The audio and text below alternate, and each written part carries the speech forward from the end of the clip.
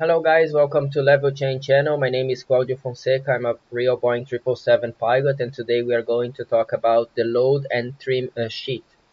That is because the next step in our training is the FMC performance entry procedure, and we should start the performance entry procedure after the loading and trim sheet is on board.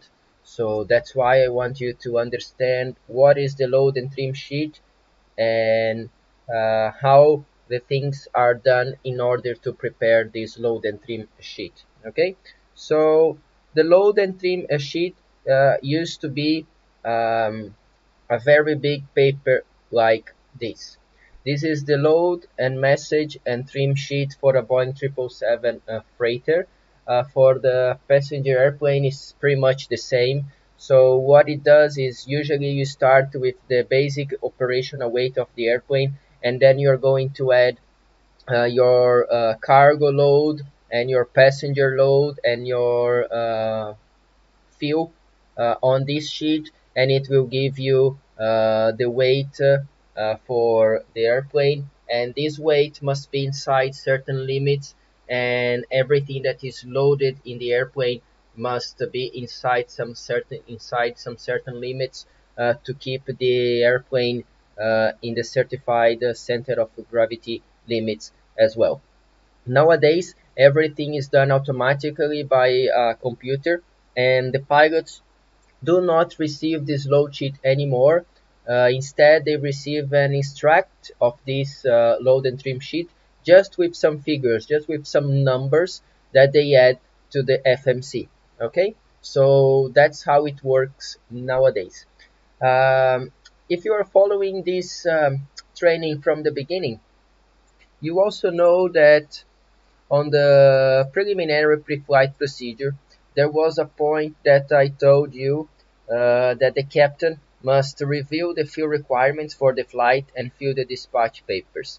This is just after calculating maximum takeoff weight and landing dispatch. Okay, as I told you on this video as well about the preliminary pre-flight procedure, you don't have enough data to simulate this kind of information. Okay, and that's why I realized it would be interesting for me to show you these papers, and I also give you the option to download this document through the video description below. So you can download this document and you can adjust this document to simulate your own flights. Okay, so not only the flight plan generated by SimBrief, but what I'm going to show you today is the dispatch released and the load sheet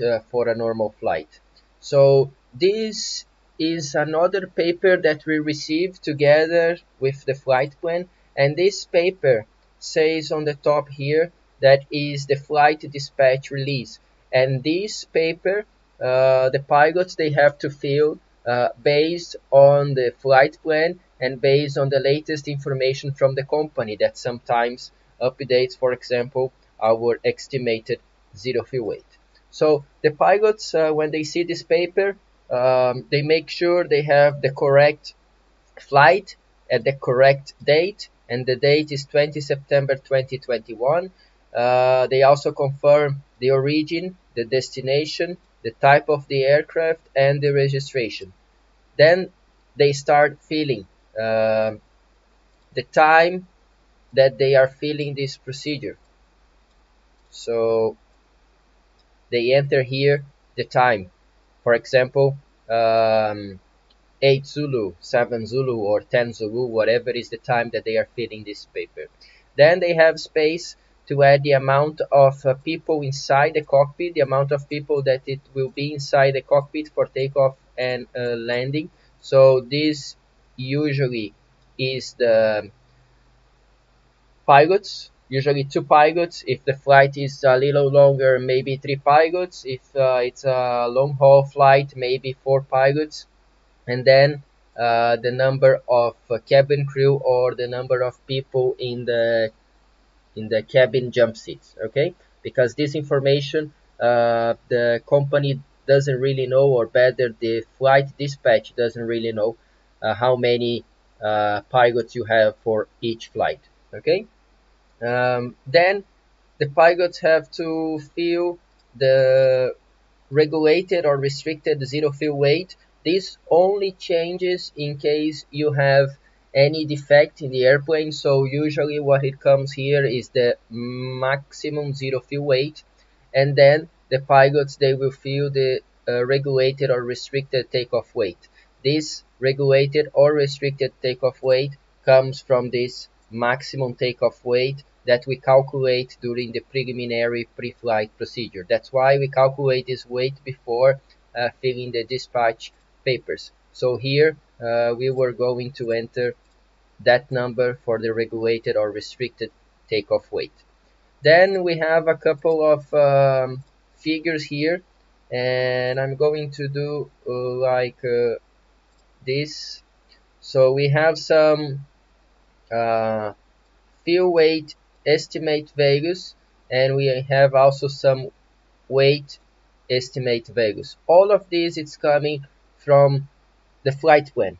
So if you sum here, and if you check here, our ramp fuel is 20.8 tons, so actually is 2711. That's the ramp fuel.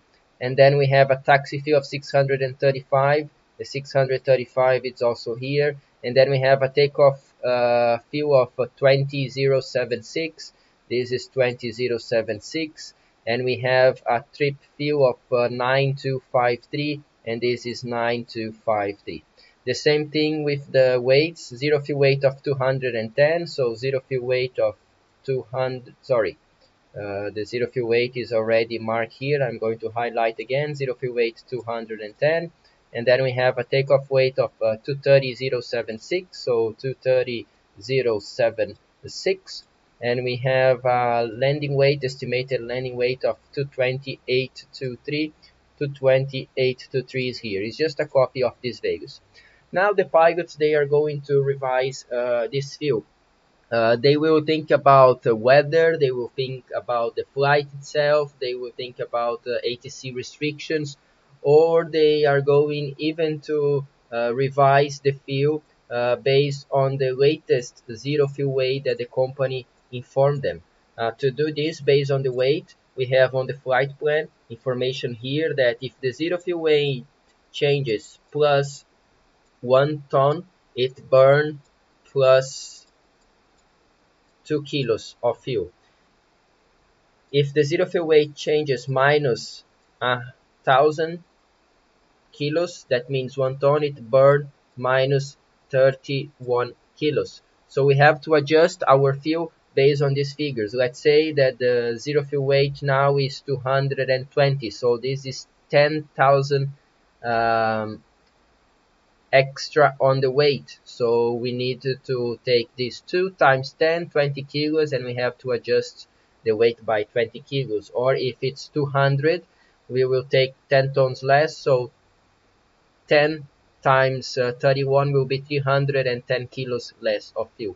As well, if we don't follow our flight plan, which is supposed to be 330, and we go one level below, we are going to burn plus 143 kilos. So based on all of this information, based on the weather, based on the pilot experience, they are going to start filling this paper. And I'm going to fill this paper with you. The last thing at the end, the pilots, they include the final fuel required. This is just a copy of the final fuel here from what they use for the revised ramp weight. Okay, so we go to the next page now, and I'm going to start filling this with you for our flight. Everything it's already filled, and it's in the red color for you to understand. So I filled the dispatch paper at 0620 Zulu, and we are supposed to have 2 pilots in the cockpit and 10 cabin crew in the cabin. The regulated or restricted zero fuel weight is the maximum zero fuel weight, 237,682. and the restricted or regulated takeoff weight is 351534. We don't have any new information from the company, so our zero fuel weight is still 210. So the revised so far is not the final one, it's not the actual, but just the revised so far is 210.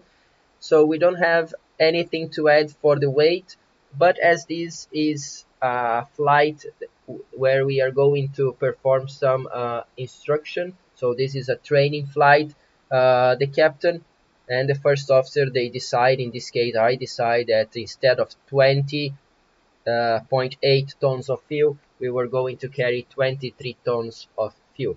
The taxi weight, I use the flight plan weight, so I'm expecting to burn 600 kilos. I'm not that precise as the flight plan that says 635.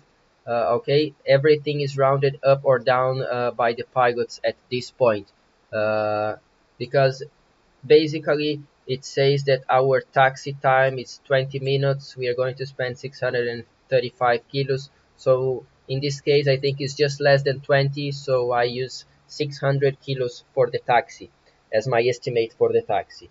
And then 23 tons minus 600 kilos gives me a take-off fuel of 22 tons and 400.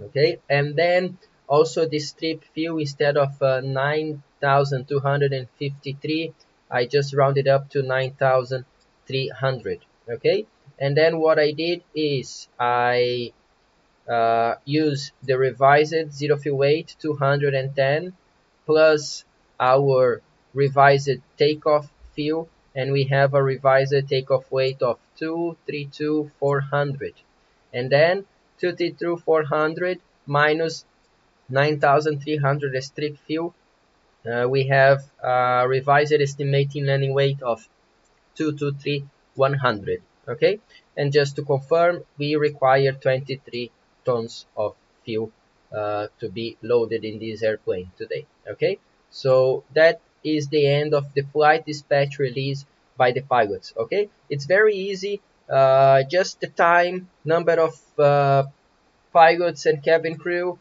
the restricted zero fuel weight, regulated takeoff weight as well, and then the amount of fuel you want, the amount of fuel you're expecting to use for taxi, and then you write the amount of takeoff fuel you have, and you adjust as well the trip fuel as you think it's going to be, and then you have the revised zero fuel weight plus takeoff weight, the revised takeoff weight minus the trip fuel, the revised landing weight, and just to confirm, to make it clear, 23 tons of fuel is what you need. So the engineer will look for this figure here to refuel your airplane.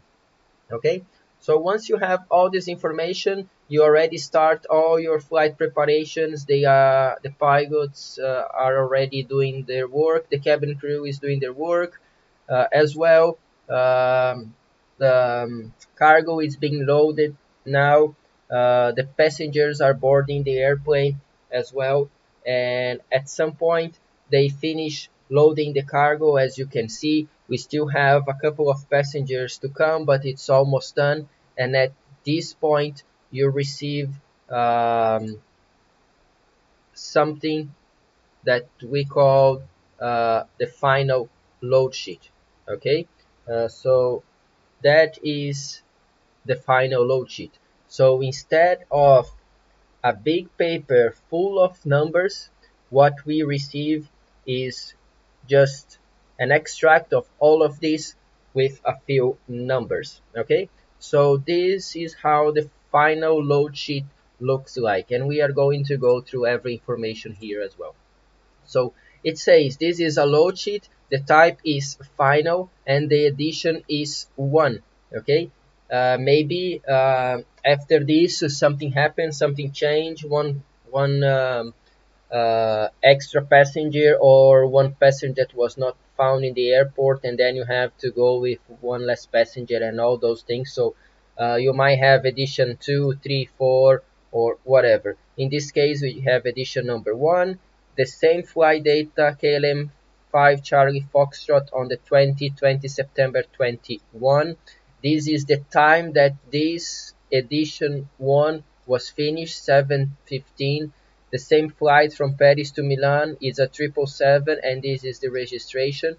And then here it comes the first information that we give the company on the dispatch release, 2 and 10. So this 2 and 10 is the same numbers that we give the company here, 2 and 10.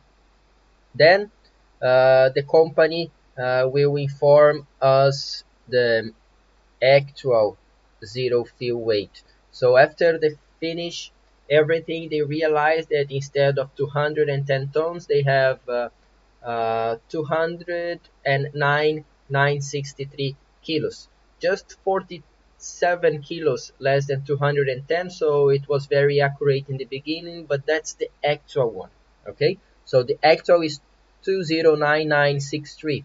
And we always have here on the right side the information for the maximum zero fuel weight, which is 237,682. This information is also coming, okay, let's do it as maximum, but this information is also coming from what we give the company here, 237,682. Then in the sequence, we have the takeoff weight. The takeoff weight 22,400 is also what we inform the company here, 22,400. That's the takeoff weight. And they just have a number here for what was planned in the beginning, 276. Then we have the information for the takeoff weight. The takeoff weight in this case is just 209,963 plus 22,400 gives a takeoff weight of 232,363. That's our actual takeoff weight. Again, we have here the maximum takeoff weight, which is 351534, which also comes from this paper, 351534. Then later on, we have our trip fuel, and the trip fuel comes from the paper that we give the company, 9,300. Okay. Also, the company informed us what it was planned. It was planned instead of 9,300, it was planned 9,253. Then we have our landing weight, 223,063, which is basically our takeoff weight minus our trip fuel, 223,063. And we have here the information for the maximum landing, which is 251,290 for this airplane. Okay, just one observation here on our preliminary pre-flight procedure. We calculated as well the landing dispatch. So in this case, the landing dispatch, it doesn't match the maximum landing weight of 251,290 of the airplane. We have to give them this information as well, but we give this information in a different way. Instead of giving them the maximum landing weight, we actually we just restrict our maximum takeoff weight. That's why here it is RTOW 351534. I will give you one example to make it clear.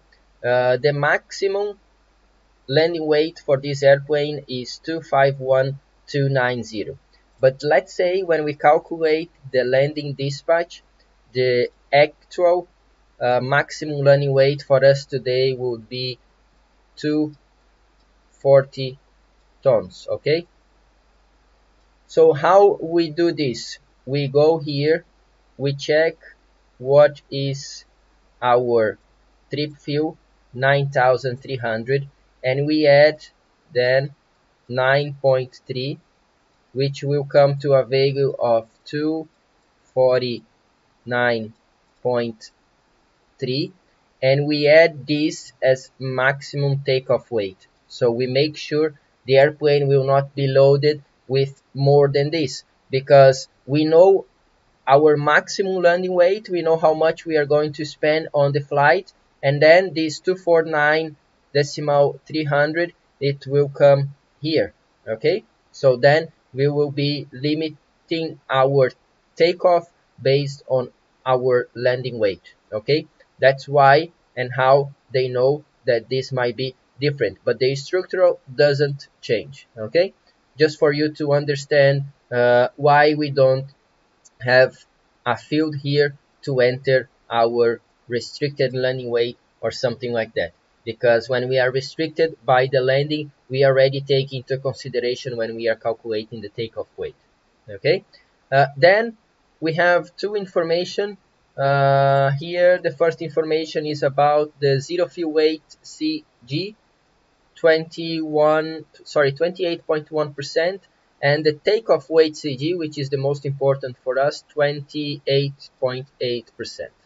Later on, we have information about passenger. So we have 4 passengers in first class, 25 in business class, and 190 in the economy class, a total of 219 passengers. Then we have the load in cargo compartments. So this weight, it's included a forward cargo hold of 10,963 and aft cargo hold of 9,337 kilos, and in the bulk 2,138 kilos. I will explain for you this underload 27,719 by zero fuel weight just in a second. We just go down and some information for our flight. The dry operating weight, so the basic operating weight, all the numbers they started from the airplane without any passenger or cargo or fuel, and this weight was 168,419 kilos. Then we have the information about NOTOC. This is notice to captain. If we have a paper about notice to captain that will tell us about live animals or dangerous goods that we are carrying on board, we would have the information here as yes. How we use this?